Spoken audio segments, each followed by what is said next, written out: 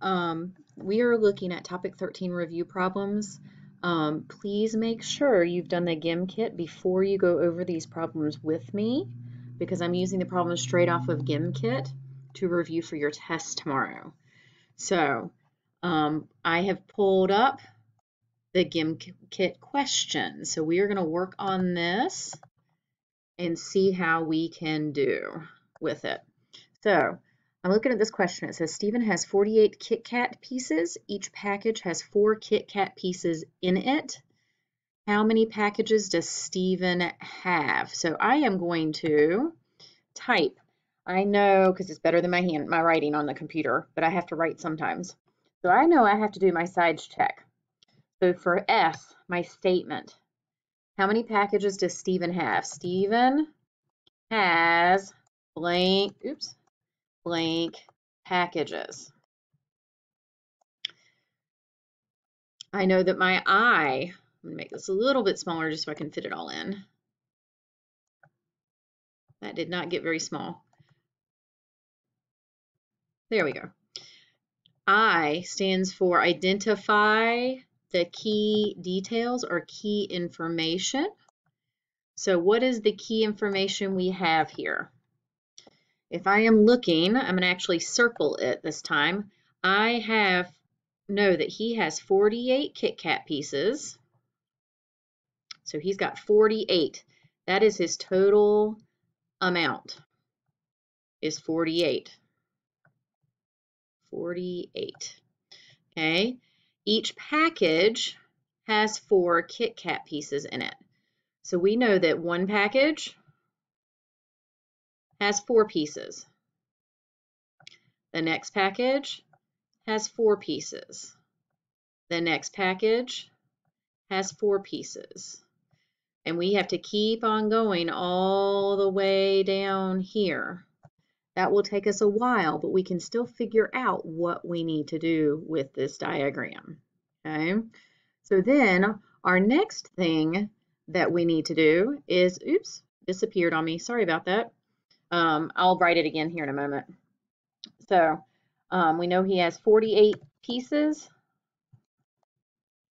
and each one is in a package with four pieces in a pack or a package.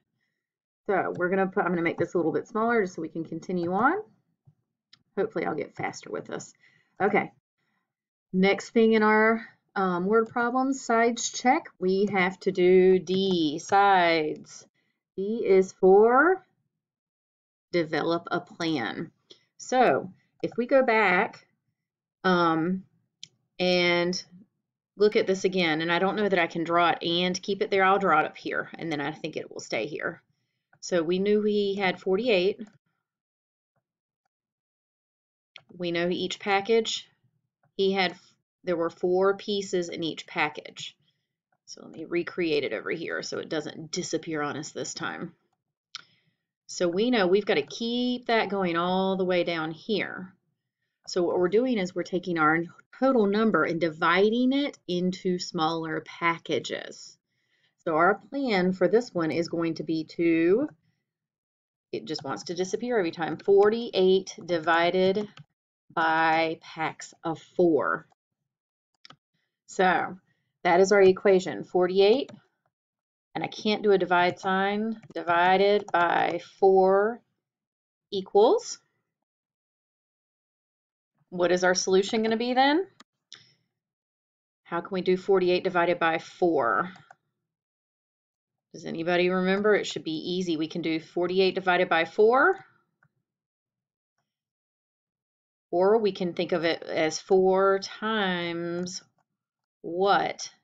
This is going to be a weird looking question mark. Equals 48. So if I'm looking at my answer choices, I know it can't be 52 because that's bigger than 48. I know it can't be 44 because that would make sense. 4 times 44 would be a huge number. So it's between 18 and 12. If I look, I know 4 goes into 4 one time. 4 goes into 8 2 times. So my answer is going to be 12. So my answer is right here, 12. And that makes sense because he's taking a large amount of Kit Kats and putting them into smaller packages. Let's look at the next question. The next question, what two fractions are equivalent? The letter C is supposed to say what two fractions are equivalent with the letter C on the number line. So if I'm looking at C on the number line, I need to figure out how many pieces or parts there are in this whole.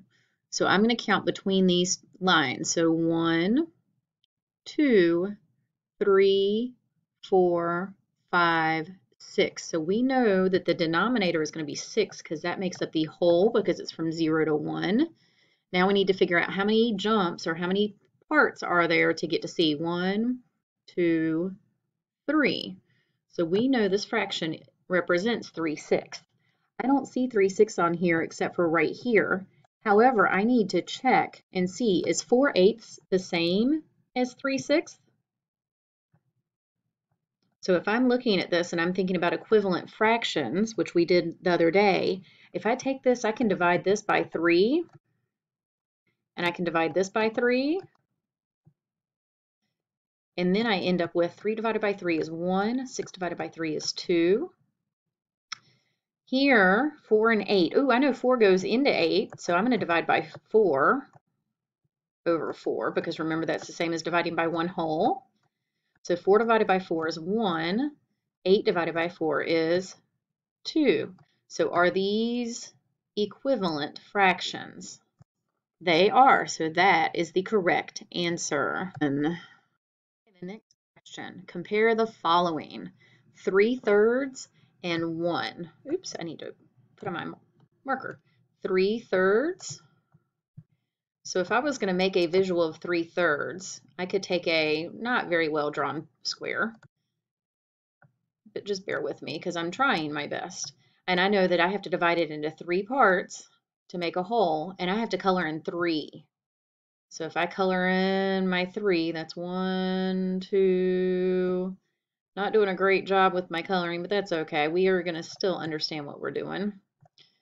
I don't get paid to do the videos. I get paid to teach, and it's hard to do it on the videos, but that's all right.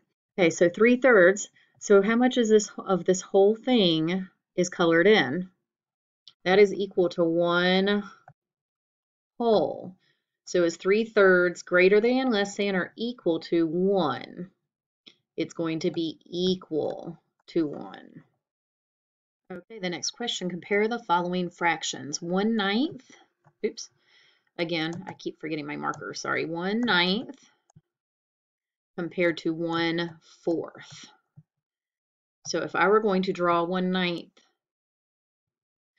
and 1/4, we need to take a rectangle. I'm going to draw my 1/9 up on top. So I have to divide this into 9. I'm going to do it the best I can. 1, because 9 is in the denominator, which means that's how many pieces are in the whole square. 3, 4, 5, 6, 7, 8, 1, 2, 3, 4, 5, 6, 7, 8. So I'm going to actually take this. Let me see if I can figure out how to erase. I don't know if it'll let me or not. I think what I'm going to do is, just to help y'all see this better, I am going to take this off so you don't see that, because we need it to be divided into 9, and we need both the top and the bottom rectangles to be equal so that we can compare them fairly. Okay, so in the top we should have 9. 1, 2, 3, 4, 5, 6, 7, 8, 9. We want to color in 1/9, so that would be this one piece right here. And then down here we want to divide this into 4 pieces, because that's what what the denominator says. So 1, 2, 3, 4, and I want to color in 1/4. So looking at this, I can tell that 1/4, this one, is bigger than 1/9. So 1/4 is going to be bigger. So that means 1/9 is less than 1/4. Another hint, if the numerators are the same, then you have to look at the denominators and you're going to want the one that's less, because that means that same sized cake or pie or pizza is cut into fewer slices. So 1/4 is actually bigger than 1/9 because that's 9 pieces when this is only 4 pieces of the same sized pizza. Okay, so I went ahead and got started on this problem. This is another word problem. Jenny needs to make 415 cookies for a party. She has 187 left to make. How many cookies has she already made for the party? So we're doing our sides check. So our statement is based on our question. How many cookies has she already made? So Jenny already made blank cookies. I identify the key details. So I know she has to make 415 cookies for the entire party. And then it says she still has 187 left to make. So that is the key details that we need for this problem. So I'm going to develop a plan. I'm going to use my bar diagram. So the total number she has to make is 415 cookies for the entire party. So I'm going to draw my 415 up top. Now down below, we know 2 pieces or 3 pieces or however many pieces have to make up this total.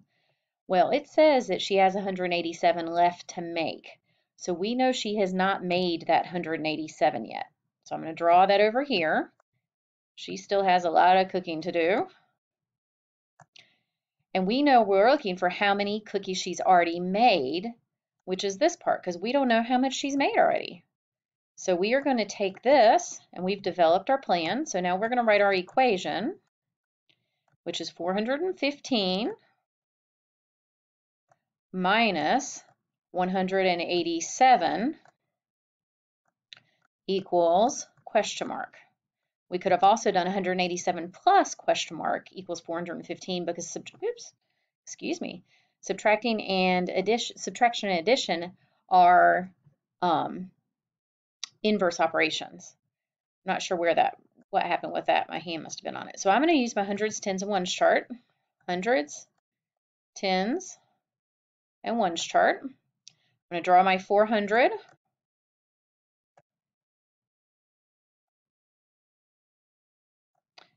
My 110 and my 5 ones, 2, 3, 4, 5. And now I have to take away 187. So I start with my ones. I have to take 7 away. I don't have 7 here. So I've got to come to my tens, and I'm going to have to add 10 over here. 1, 2, 3, 4, 5, 6, 7, 8, 9, 10.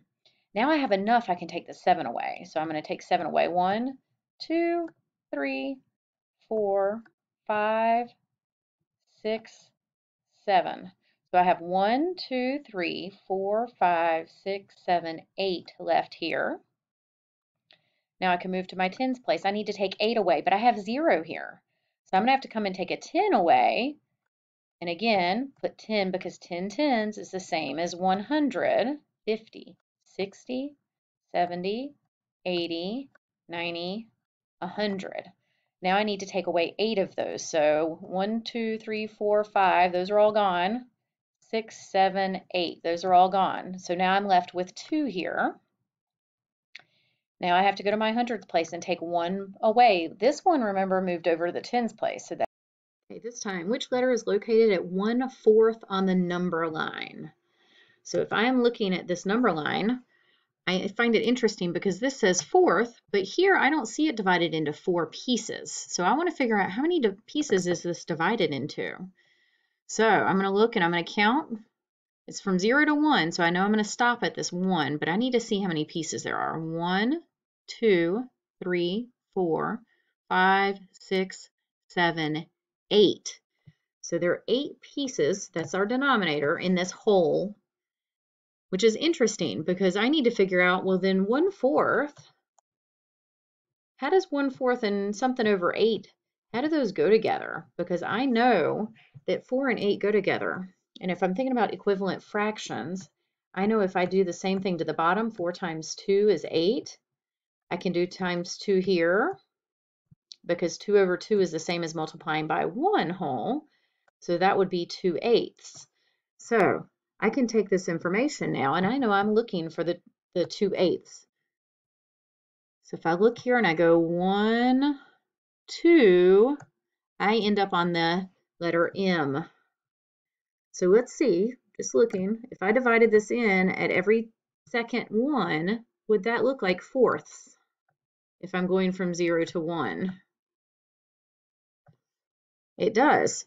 1, 2, 3, 4, so that's the same as 1/4. To yet another word problem. So I think this one looks like it's going to be a little different though, because there's a lot of writing in this one. So can we give up even though there's a lot of writing? No, we can't. We have to persevere and we have to read through all the answer choices. So Dusty and Oscar both made pans of brownies. Dusty made a smaller pan and cut, so I'm going to come and draw Dusty. Here's Dusty. We have Dusty and we have Oscar. Whoops. So Dusty they both made a pan of brownies. Dusty made a smaller pan. So we're going to say that's Dusty's pan, and he cut his into 1/6. So let's see if I can cut this into 1/6. Fairly equal. Not perfect, but fairly equal. And he ate 2/6 of it. So if I'm going to color this in 2/6, we know he ate this amount right here, right? So now we need to look at Oscar. Oscar made a larger pan. So we're going to make his larger. There we go. And he cut his into thirds. Oscar likes brownies. It's like Oscar the Grouch. And he ate 1/3 of his brownies. So that's this section right here. So what do we know is true about this? I'm not even going to look at the answer choices. I am going to just observe what I see here. And I see they both made brownies. Dusty's pan is smaller. Oscar's pan is larger. They both ate 1/3 because if you look here, this is 1/3 of Dusty's, which is the same as the third of Oscar's. But is it actually equal? It's not, because Oscar's pan is larger. So we know that even though they're both equal to 1/3, Oscar ate more brownies. So let's read our choices now. Dusty ate more. Nope, I can mark that one out because I know Dusty didn't eat more. Oscar and Dusty both ate the same amount because they both ate 1/3. Well, that's true, but do they equal the same? Do these two pieces equal the same? No, they are not the same amount. Oscar ate more because his brownie pan is larger, and 1/3 of the larger brownie pan is more than 1/3 of the smaller. I think that might be it, but I want to check the last one just to be sure. Dusty ate more because 1/6 are bigger than thirds, and I disagree with that. He did not eat more. So yes, the green one there is correct. Oscar ate more because his brownie pan was larger. The sentence is true. 5/5 is greater than 1. 5/5. So that would mean I'm going to do 5 out of 5. 1. I know my squares are not anywhere like they're supposed to be. I apologize.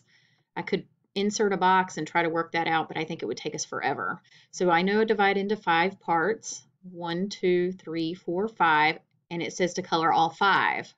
So if I color all 5, 1, 2, 3, 4, this whole thing would be colored, which is the same as 1. So I know it can't be this one.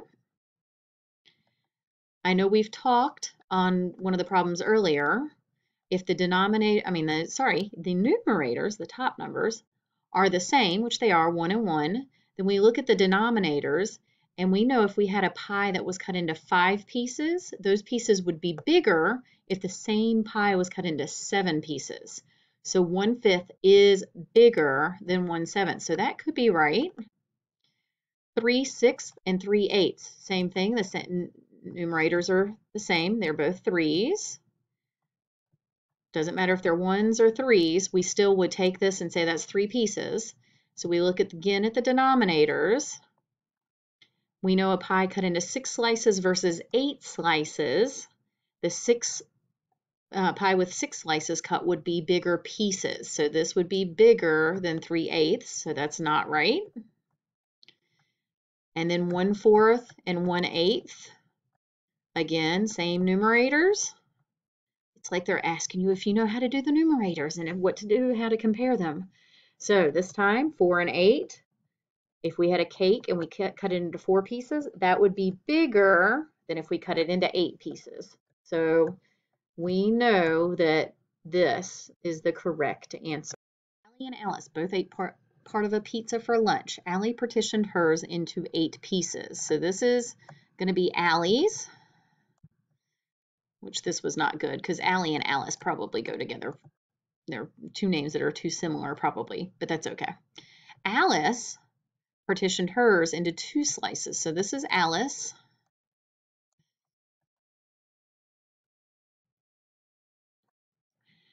And she ate 1 slice. So she ate this whole, not really a whole, but half. It's 1 piece of her pizza. If they both ate an equal amount of their pizzas, how much did Allie eat? So if I did the same thing on Allie's side, and she ate this whole side of the pizza, how many slices would she have eaten? 1, 2, 3, 4.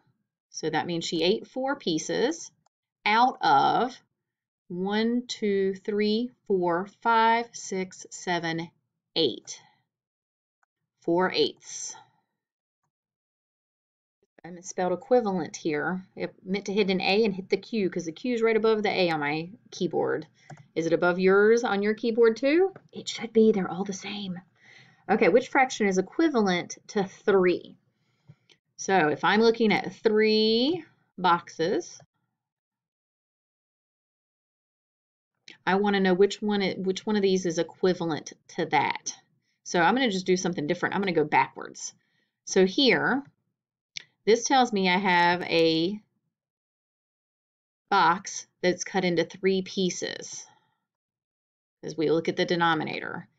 This tells me I need to color in 3 boxes. So if I color in all 3 of these, does that equal to 3 holes? It equals 1, so it does not equal 3 holes. 3/6, so if I take a box and divide it into 6, 2, 3, 4, 5, 1, 2, 3, 4, 5, 6. I color in 3, so 1, 2, 3. That equals the same as 1/2 or 3/6, right? Which is what we were looking for. So does that equal 1? It does not equal 1. It does not equal even 3 because it's only part of a whole. So 1/3 divide it into 3 parts since that's what it tells me to do, and it says to color in 1. Does that equal 1 whole? No, because we're even missing part of that whole. So that cannot be the same as 3. So what does this mean? So I'm going to draw a box because it says to draw a box and it says to color in 3 of those. Well, I can color in 1, but I haven't colored in 3. So I'm going to have to draw another box. So 2, still haven't colored in 3 boxes. So I have to color in 3. How many holes are colored in then? That equals 3. So that is correct. Problems to go, woo woo. Okay, so which whole number equals 5/5? So again, looking at the numerator and the denominator tells me how many pieces I need to divide this into. So I have to divide it into fives, or 5 pieces, or fifths. 3, 4, 5. And then this tells me how many I need to color. So I have to color in 5. 1, 2, 3, 4, 5. So how much does that equal? That entire box is colored. So that equals how many holes? 1 hole. 1 hole. This is one of the easiest ones we have on there because the diagram's already drawn for you. So that helps. So if I'm looking, it says which fractions represent the following diagrams. Looking at this first piece of pizza, I have 2, 1, 2 out of 1, 2, 3, 4. So 2 out of 4. And on this one, I have 1, 2, 3, 4 pieces of pizza out of 1, 2, 3, 4, 5, 6, 7, 8. So looking down here, I see 2 fourths and 4 eighths, so that's where I got that number. But if I look at how much is actually eaten, or not how much is eaten, how much is left, excuse me, or you could look at how much is eaten because it'd end up being hopefully the same. We can tell that these two pizzas have the same amount left, which means that they are equal. They're not greater than or less than, but instead they are equal. More questions after this one. Whoop, whoop, we're almost done. Okay, which equivalent fraction could be used to represent the A on the number line? So I am looking at the number line and I see A here. I can see the number there says 2/3, but in case I can't see that, I can show you how to figure that out. So remember, to get the denominator, we have to count the number of pieces between 0 and 1. So I have 1, 2, 3. So my denominator says that that is divided into 3 parts. How many pieces or parts are we to get to A? We are at the second part, so 2/3. I don't see that here because it says it wants to have an equivalent fraction. So remember, when we're looking at equivalent fractions, we have to multiply or divide the top and the bottom number by the same number, okay, to equal 1 whole. So 2 times, let's say 2. I always like to start with the smallest numbers just to see if that happens to be one of the answer choices. So 2 over 2 is the same as 1 whole. So any number times 1 equals the same number. That's why they would be considered equivalent. So 2 times 2 is 4. 3 times 2 is 6. Let's see if that's an answer choice by chance. 4/7? Nope. We know that's not going to be it. 3/3? Nope. Ooh, 4/6. We got the right answer. Woo, yay! Problem seems like it's a very challenging one, but it actually is not. You just have to do a little bit of work. So it says, which of the following students recorded the correct equation? So if I'm looking at John, it says 9 times 0. 9 times 0. Now I did this just a minute ago and it zoomed in and I don't know what happened, so I had to redo it. So, but 9 times 0, here John said it equals 9, but 9 times 0, anything times 0 I know is not equal to the number itself, it's equal to 0. So I know John is incorrect.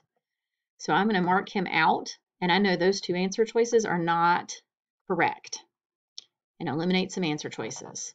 So now I'm going to look at Jenny. She said 4 times 8 equals 8 times 4. Sorry about my writing. I cannot get used to this. So 4 times 8 is 32. 8 times 4 is 32 as well. So I know that is correct. So Jenny is correct. So that means she's here and she is here. So that didn't help us eliminate any choices. So let's look at Christy. 8 times 4, ooh, that's the same as 32, because we just did that, equals 2 times 4 times 4. So I know this is 32. 2 times 4, that's 8, times 4 is 32 also. So I know that Christy is correct. So I'm going to check Stephen just to make sure. 4 times 6 equals 2 times 3 plus, and it zoomed in again. I don't know what it's doing. I am so sorry. I don't know what I'm clicking to make it zoom, but I don't want it to zoom. Zoom back out.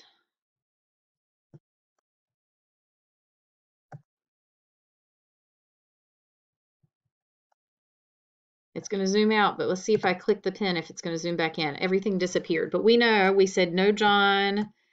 We said Jenny worked, Christy worked, but we wanted to check Stephen. So 4 times 6, I apologize. At least we can all laugh about it, right? Ha ha.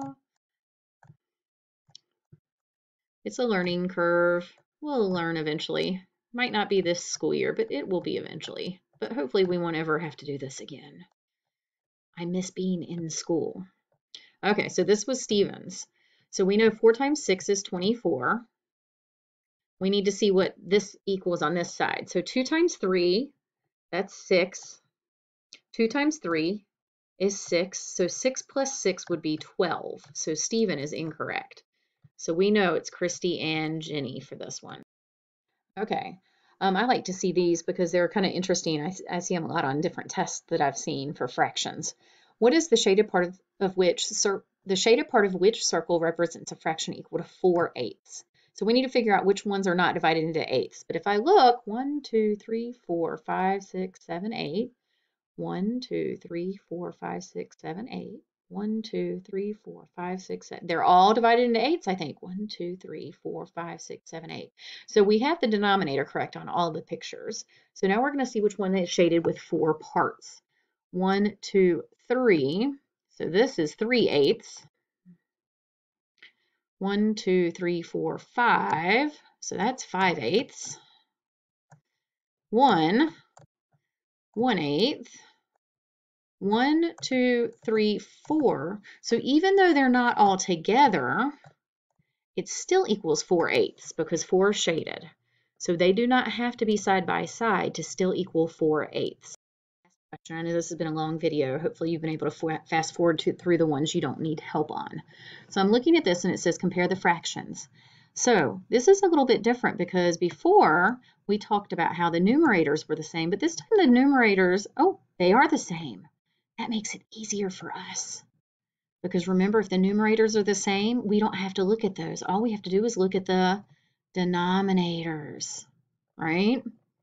So I know the trick for that, but I'm gonna go ahead and show you how to do it in pictures in case you struggle with understanding that. So this one's gonna be 3/6. This one's gonna be 3/8. So I'm gonna divide this one into 6th. So let's see if I can do it fairly easily. 1, 2, 3, 4, 5, 6. So I'm going to color in 3. 1, 2, 3. And this one is 3/8. So 1, 2, 3, 4, 5, 6, 7, 8. And here I'm going to color in 3. 1, 2, 3. So if I look, this one only goes up to this point. So which one is larger? 3/6 is larger. Also, remember, the lower the denominator, the bigger the pieces are. So 3/6 is bigger or greater than 3/8. Thank you for joining us today. I know it wasn't a great lesson, but we had to review because you have a test tomorrow. You have an opportunity to show us what you know. We can't wait to see what you've learned in this unit.